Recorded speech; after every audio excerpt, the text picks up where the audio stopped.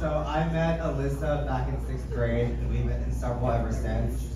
We even call each other brother and sister or twins. And that's probably because every year we come back to school, we're the most tan. We have a birthday in September and share a passion for sushi.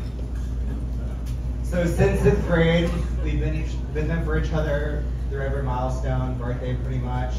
We had our 15th birthday party together here in Houston at Lucky Strike. And our 21st birthday in Vegas together, where we had our first drink ever.